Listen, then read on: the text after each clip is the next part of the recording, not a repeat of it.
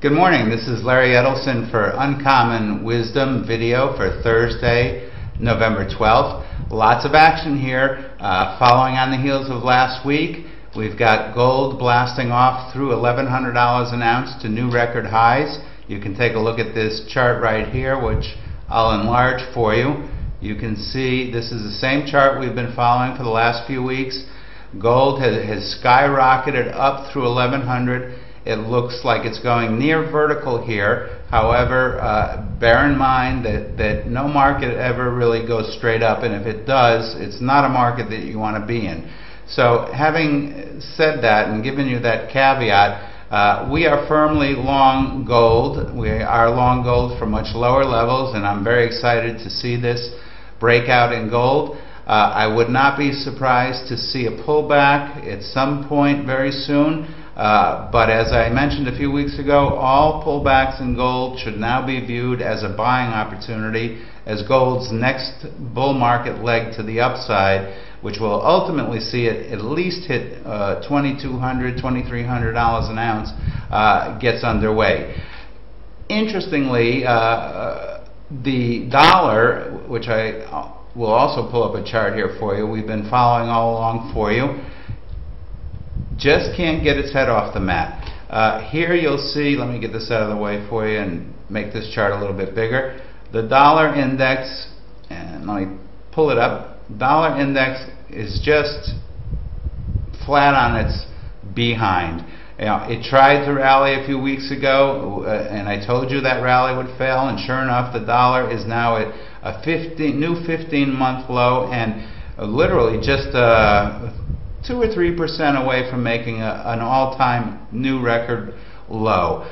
If we see the dollar index fall below this line, which this downtrend line here, which acted as support before, then it's very possible that the dollar will go into a virtual free fall. We're not there yet. I'm monitoring it very closely. And even if we do break this line, there's likely to be a reaction back up before a free fall starts to occur in the dollar. Needless to say, the dollar, even if it miraculously can stage a rally at some point in the next few days, is very, very ill. The dollar is really getting pounded across the world as investors seek to diversify against and away from the dollar, and this is a major trend that will last for at least another couple of years.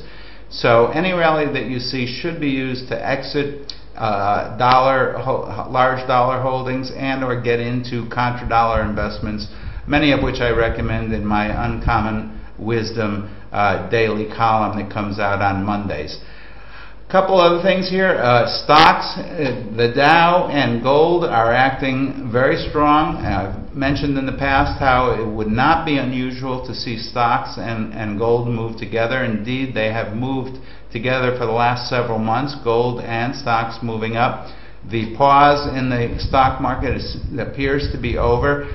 This chart here of the Dow Jones Industrials looks very similar to gold. You can see the breakout. It's almost exactly the same as gold, and what's happening here is basically, again, what I've been talking about all along. We're seeing the monetization of assets as the Fed continues to put the pedal to the metal and inflate away debts. The only way that it can inflate away debts is by printing money and monetizing other assets so that they basically inflate relative to the large scale of debts that exist in this country.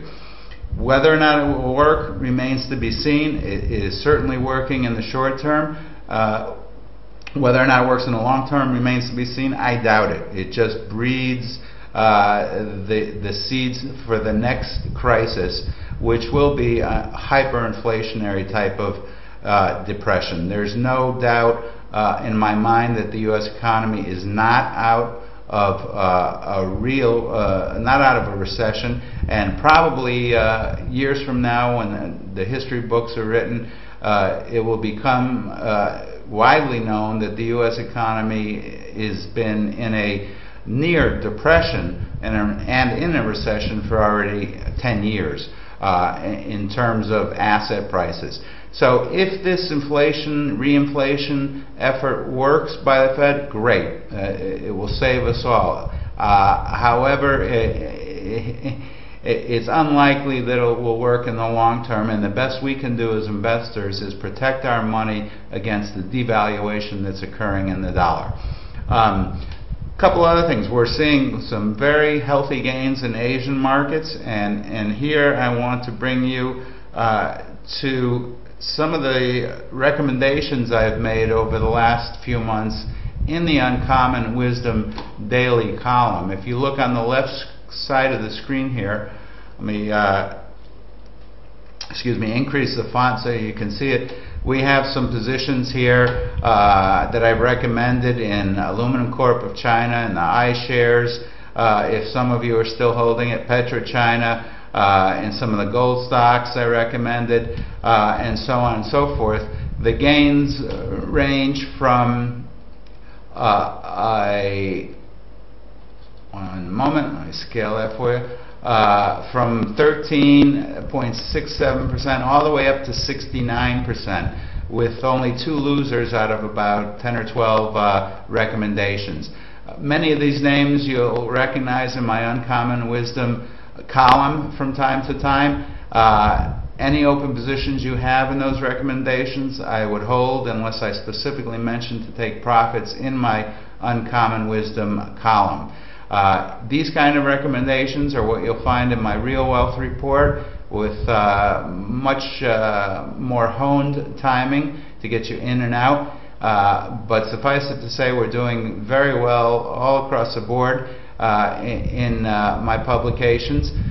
In some of my premium trading services that just got started, we haven't had the opportunity to catch the recent rally. However, we do have some open positions that are looking very promising for the days and weeks ahead. Till next week, this is Larry. Have a good weekend.